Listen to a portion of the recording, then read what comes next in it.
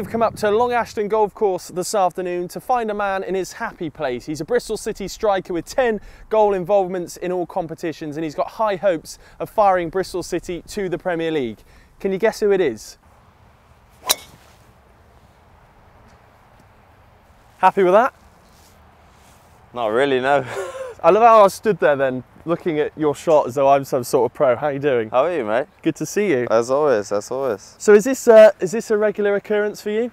Not that regular, but I mean, I try and have a golf club in my hand as much as I can, really. Yeah. If I would interrupt it with my football career, to be honest. But yeah, I try and play as much as I can do. See, I'm not a golfer. 90% of my friends play golf, but I don't play golf at all. Thoughts on the attire? I've tried to no, it looks good. It looks good. You could do some golf shoes. You could do some golf shoes, but you look the part. You do, yeah. Thanks. So what's your handicap? It's not official, but it's probably about 13. I don't have an official handicap. I'm not a member at any of the courses around here, but yeah, I'd say about 13 is about right. Any of the other boys golfers? I think Sam Bell a golfer? Yeah, so I play with Belly, Max O'Leary. Max O'Leary's very good, very similar handicap. I usually take his money when we play. George Tanner plays a bit, and Tim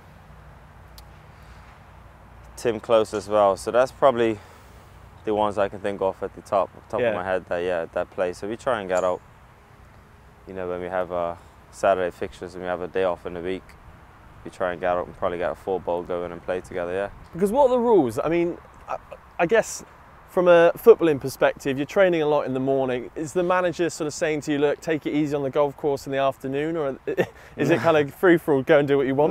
No, the gaffer knows I play, but not, you know, I'm not out here. You won't see me here, you know, the day before a game, or I wouldn't go and play around and golf a couple of days before a game. I'll make sure it's in between a week or after a fixture, just go and play a few holes, just so it's not too weary on the body, you know what I mean? Make sure I get a buggy. But the gaffer's good like that. He loves his golf as well. Does he? So, yeah, you can have conversations about courses and stuff, because, you know, he'll probably go and play 9 holes this evening and have a stroll. But nice. Yeah, so, you know, try to keep it as professional as you can, but it's a good getaway, yeah. I never realised Nigel was a golfer. Is he good? I don't actually know how good he is, to be honest. But he loves his golf. You know, we always have chats about different courses and stuff in and around Bristol. But yeah, he's, you know, I actually don't know what his handicap is. That's a good question. That's the next question I'll ask him tomorrow. So I guess is this your way of sort of you strike me as somebody that doesn't really get too fazed by what goes on the pitch in a good way. You know, you don't let it affect you too much, or at least impact life off the pitch. So is this your chance to really just sort of switch off when you get some downtime? Kind of, yeah. You know, I'm quite a chilled. I'm not too outgoing. I don't have too much going on outside of football around my family. So this is one of the other things that I love to, you know, kind of do. Keeps me going. There's a lot of great golf courses around there. It's nice to get out, have a stroll, keep mobile, keep active. So yeah, I don't let football completely control my entire life, as it probably did when I was a bit younger. Not that it's my main focus in life is football. That's you know, but as you get older, you become more experienced. You learn how to deal with ups and downs and different things you're going through on football, injuries and etc. etc. So, you know, I'm a seasoned pro now, and it just comes natural. Yeah. Okay. Well, are you all right to sort of analyse my efforts here? Yeah, I'm gonna let you. Obviously, I'm usually commentating on Nahki playing. Now it's his turn to commentate on. I'm gonna enjoy this. I would advise. As I said, I'd never play. I would advise you to tee the ball a bit higher. First of all, the ball should be higher. Yeah, a bit higher. Okay. Higher. Higher than that. Keep going. That okay? Nah, still too low. Put your club to it. Okay. Supple knees. Arse out. Yeah, just have a go, man. That's the driver. Okay. Don't be scared. Here we go.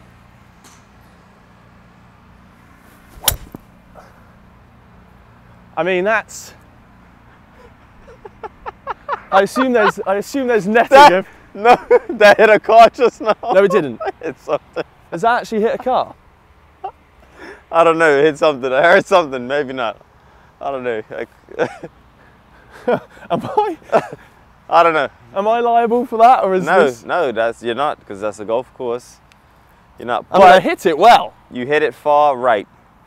You know, let's aim at the gaffer's office. Straight. Right. Well, we'll carry on this interview, but you might not ever see me again. No, that was good. Let me have a Right. Okay, your turn. Can I just say I haven't actually connected with the ball yet, so that was a real beginner's. No, that wasn't bad, you know. That was not bad. Much straighter. In golf, that would be a poor shot, but yeah, straight and far. A bit of a pull. So for you yourself, you've obviously last season wasn't necessarily probably, I guess from your perspective, you want to be starting games, but you bided your time, and now you're firing on all cylinders this year. Do you feel like you're really loving football? I'm not necessarily saying you didn't last year, but are you feeling like you're really loving your football at the moment? Yeah, I am, because, you know, I had to, you know, endure maybe a similar season to last year only once in my career. That was my first season at Burnley, in terms of having to bide my time, having to be patient, feeling like I'm doing everything I can do on a training pitch, but, you know, obviously the lads in front of me were doing well, and that was kind of a similar circumstance last season. I was given them a few opportunities. I wasn't really able to take them. You know, I was fit, I was hungry, I did everything I can do off the pitch. I think the gaffer knew that as well, but he kind of had his assembled team, which was doing very well. You know, Antoine, Andy, and Chris Martin did fantastic. I kind of just had to sit there and be patient and wait and hope opportunities come. And, you know, it didn't really materialize, and it was one of those seasons that I look back on and kind of learned a bit from it as well. And now to be playing again, scoring, I think, you know, I always would have loved for it to be like this here, yeah, because, you know, I was brought in for that purpose, and a lot's gone on since I've been at the football club. You know, life's not the same as it was before, but to be playing, finally in front of fans, you know, putting in good performances, scoring, feeling important again, feeling wanted, that's, yeah, as a footballer, it's as good as it gets. And it feels to me like you've actually got a really good relationship with Nigel Pearson as well. I think some people, you know, when you watch on and you're outside the bubble of a football club, I suspect fans sort of think to themselves, well, players on the bench aren't necessarily in favour with the manager, but that's not the case.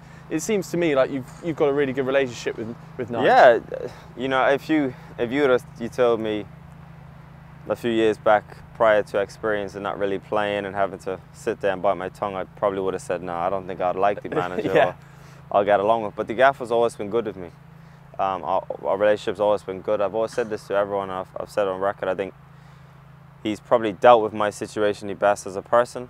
I felt like we probably could have communicated a little bit more, but that was probably my fault. It wasn't him. He never shies away from a conversation, but I probably didn't go in his office as much as I probably could have last year. But he's good as gold. You know, he knows me as a person, he knows what I can offer the group on and off the pitch. I'm a lively character, I'm bubbly, I'm always happy, I'm always smiling. Because ultimately I'm out doing what I dreamt of, and I'm living the dream that, you know, we all wanted as a young kid, so I don't take it for granted. I mean, you have, you know, facilities like this, amazing stadiums, fantastic support, amazing city.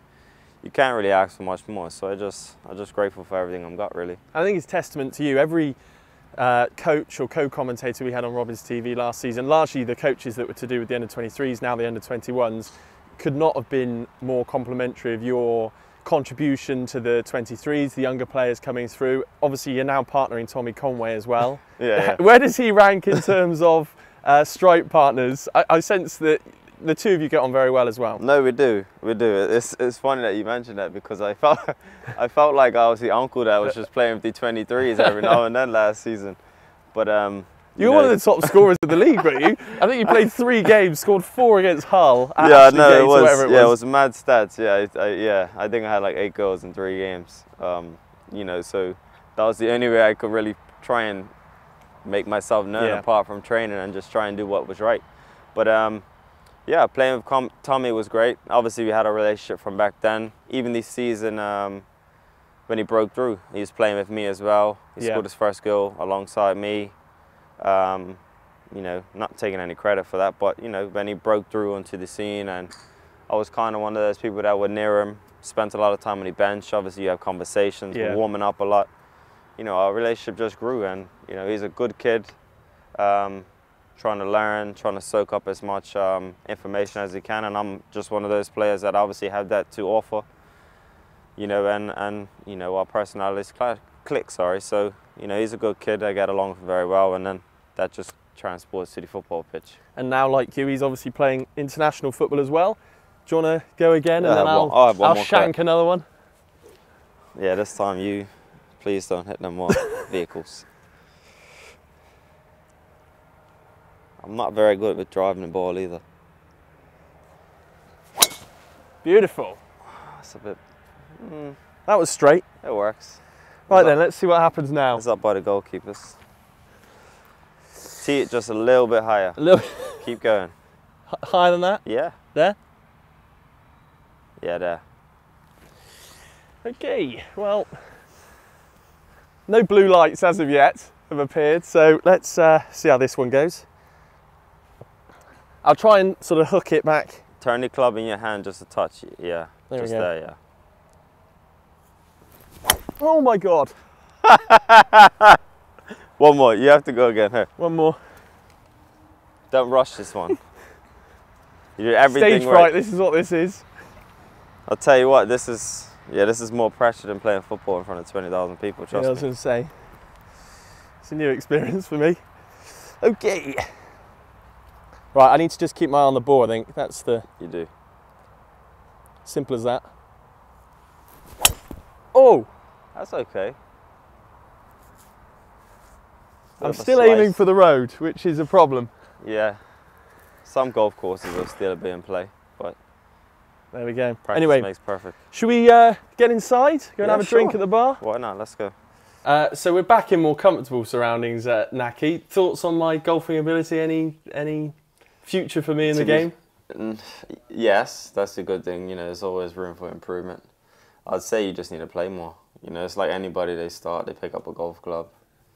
They think it's easy until they go and have a swing. It's never easy, but in order to get better, you have to play, so yeah. We're not sure what I hit out near the road, but we've not had any blue flashing lights come up yet. Anyway, back to you and your sort of career to this point. Growing up in Bermuda, who were your kind of influences early on that sort of got you playing football in the first place? I'd say football was just near me. You know, my dad played football. My godparents, you know, were big footballers as well. So I always had that in and around me. Growing up, obviously that wasn't professionally, of course, but you know, the main sport in football. So main sport in Bermuda is football. So growing up, that was kind of all I knew. As far back as I can remember, it was what I loved and what I wanted to do. And growing older, then we had, you know, a few local people that I was able to look up to. You know, one a lot earlier than my days was Clive Best, and then kind of my young ages. We had Sean Gota, as everyone in Bristol would know, and Kyle Lightbourne were two, who's currently the manager for my Bermuda national team, with two locals who were playing over here, making a name for themselves. So that kind of gave us, I guess, as youngsters, inspiration to chase that dream, even being from such a small place. And you mentioned Sean Gota there. Ridiculous record for Bristol City. Did he have any influence over your decision to come here in the first place, and has he been somebody you've sort of spoken to throughout your career? Yeah, he has been somebody I've spoken to. I wouldn't say he probably helped the end bit. You know, okay. I spoke with him once I kind of knew. I was certain me and my family had made our decision, and things looked like that, you know, they were going to happen. So I had a chat with him, and he just said, yeah, you know, it's once you get down and you get playing, you get scoring. You know, they love you. And he obviously had the luxury of enjoying that, you know, playing regularly for Bristol City and scoring loads of goals for the football club. And he just said, look, it's a great place. I think when you get there, you realise, you know, how amazing it is to live there, and such a club on the rise. So yeah, it just it just eased my mind before I signed the dotted line. Yeah. And you get back to Bermuda a lot, judging by sort of social media and stuff. Of course, you play for the national team. What is that like? Obviously, you've captained the national side as well. What is that like representing your country? Because I guess it's, on the global stage, a minnow when it comes to bigger sort of tournaments and stuff like that. But it must fill you with a lot of pride. Yeah, it does. It's. I can't say it's like the pinnacle of my football career, because I'll be lying. But something inside me, it leaves me with such a good feel factor when I'm able to do well for my country, play and score in front of my family, friends and people. It's given me it gives me a feeling that I get when I've scored in a playoff final in front of 80,000 people, scoring at Ashton Gate in front of 20,000+. It gives me that, and that could be in front of 2,000, 3,000, 4,000 people, but just goes to show you what it's like to play and represent your country. And yeah, it's an honour. It's a little bit unique in that regard. It's probably obviously not the same as representing England to that capacity, but yeah, it's where I'm from, and when I get a chance to play, I do love it. And are you sort of very close to your family? A lot of them back in Bermuda, your dad and people like that as well? Yeah, my mom, my dad, everyone's in Bermuda. Only me and my wife are here, and my 2 boys are here. Everybody else all my entire family are back in Bermuda, so yeah, that's home. And do they get to watch many games? Or is it a treat for them when you do go back and play for the country? Well, that is the thing, but they watch my games every weekend. Every weekend. My mum, she tries to pretend like she's not a big football supporter, but she's a typical mum. She don't miss a moment. Even she sometimes don't like coming up because of the stress of it. So you'd think she's the one who has to prepare and play, but I guess that's just how mummies are, and they care so much. But she tunes in, and same for my pops. When I say pops, my father. Yeah. He loves his football as well, so he's tuned in, and yeah, my brothers, big football fans. So yeah, when I'm playing, which I'm doing at the minute, they don't miss a moment. Yeah. Yeah. Well, 10 goal involvements, I think, so far, goals and assists for you so far this season. I think double figures. You're at, yeah, which eclipses last season already. It seems to me that the squad at the moment for Bristol City seems very sort of tight knit. Of course, the last few results haven't necessarily gone City's way, but the performances are there, which is what we didn't necessarily have last season maybe in a more sort of midfield defensive situation. Yeah, I think the gaffer knew what we needed to do this season, which was pretty evident.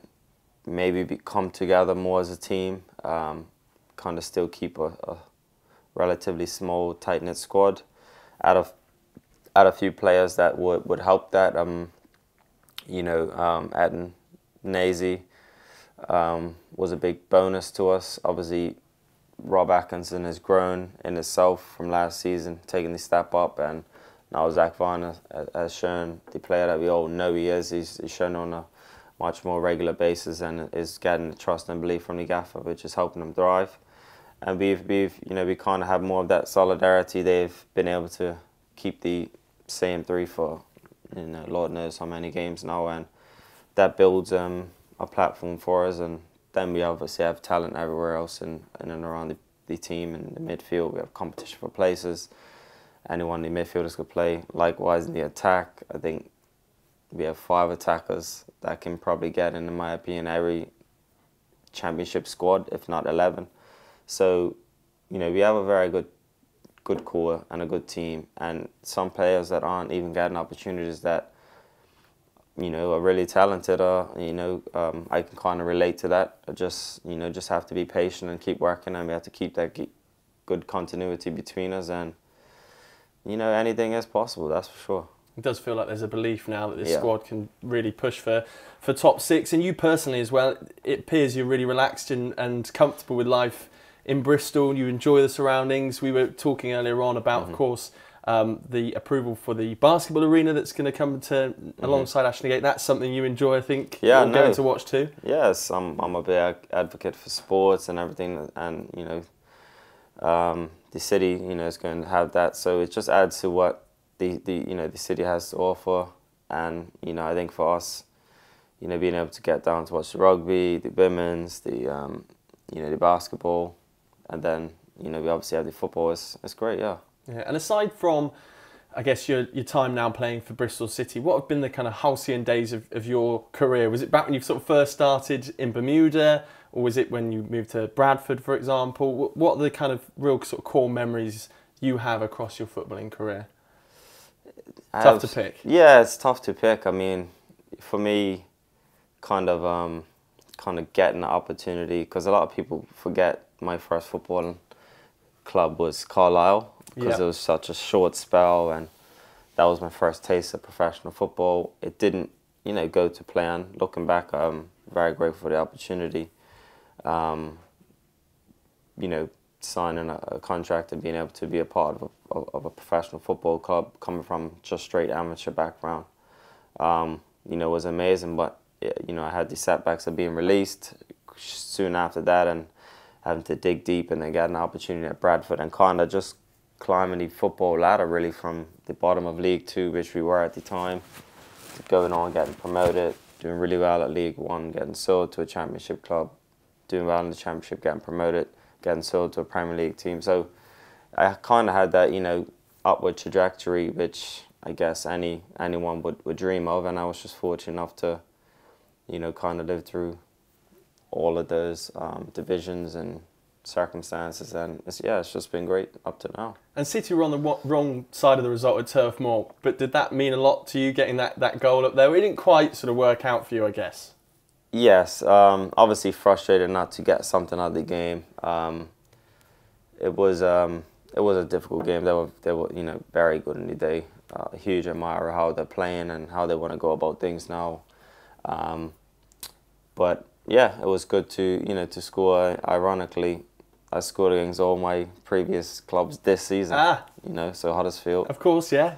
And against QPR the other day. Thankfully, I got that one. So. Yeah, that was a bit of a contentious one, that one. I mean, I'm not sure where that was going, but... Yeah, who knows where it was going, but it went in the back of the net, so we'll leave it there. But, so, that's also a good feel factor as well, just to, you obviously have... I have a big appreciation for the previous clubs I played for, but as a footballer, you always want to try and get one over. A bit frustrated we couldn't get the win against QPR, and I thought it was going to be the comeback and momentum shift that we need in the game. We just, were just unable to get the second goal, but yeah. And do you let, I guess, results, how long does that linger in your mind? Maybe a negative result, or maybe you don't feel as though you played as well as you perhaps wanted to, for example. Are you quite good at switching off when you then leave the ground, or is it something that sort of keeps you up the night after a game? How do you look back on matches? Yeah, I'm kind of like a 24-hour type of player. Everyone's different. I kind of let it affect me in a good or negative way. Probably, to the next day, I'll kind of have a switch of when I need to let it go, rather same if it's gone well, scored a couple of goals or played well, it's on to the next one. I think that's the joys of Championship football right now. Is such a hectic schedule that we can't dwell too much when it goes bad, or we can't get caught up when it's going well. We still have to focus. Like right now, it's full focused on Saturday, and for me, I'm quite able to let it go. Initially, when it doesn't go well, like after QPR one the other night, quite frustrated, thinking we were the better side. It could have went either way, of course, but a bit frustrated. I think a lot of us could have played better. For myself personally, I felt like it could have had more of an effect on the game, but that's football. It was a point against a difficult team, and we just have to move on, yeah. QPR's a tricky one. We seem to always win in London, and they seem to win at Ashton Gate. At least that's been the theme. Of course, your winner last season. That was a big moment. I guess you keep scoring against old clubs. You probably don't feel like you can fully celebrate in these moments. No, it's a weird one. I mean, there I didn't really want to. I've always kind of found it as you kind of have a connection, you build with a club, you kind of always want to kind of come across as respect. Well, that's just the type of person I am as well. I don't kind of want to shove it back in their face or do anything like that, because what goes around comes around, and it just goes to show you could be on the end side of a throbbing or not winning. You can't, you know, get too high or too low in football, and you know, I just try and be modest about it when I do score, and that was the case there, you know, in front of their fans. It was a great moment, one of the best moments, because to score a winner against the opposition at your club, it doesn't really get much better than that. But you just have to kind of be mellow about it. Yeah, serious finish. Yeah. Did you catch up with Casey the other night? Yeah. I didn't get to properly speak to him after I spoke to him all day before the game. I was trying to get into his head, which I did. You know, because I'm good friends with Case, him and his family. So yeah, you know, we spoke prior to, just kept getting into his head, trying to get him off his game a bit. But yeah, I thought he done well as well. So it's good to see him playing again, and you know, him doing well.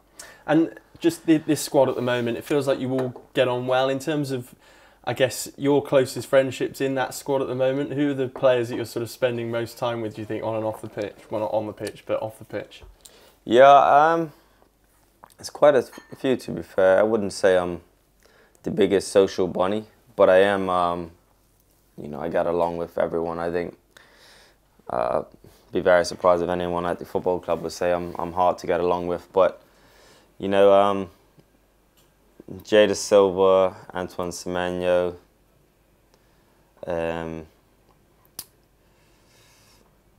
spend a lot of time with those guys.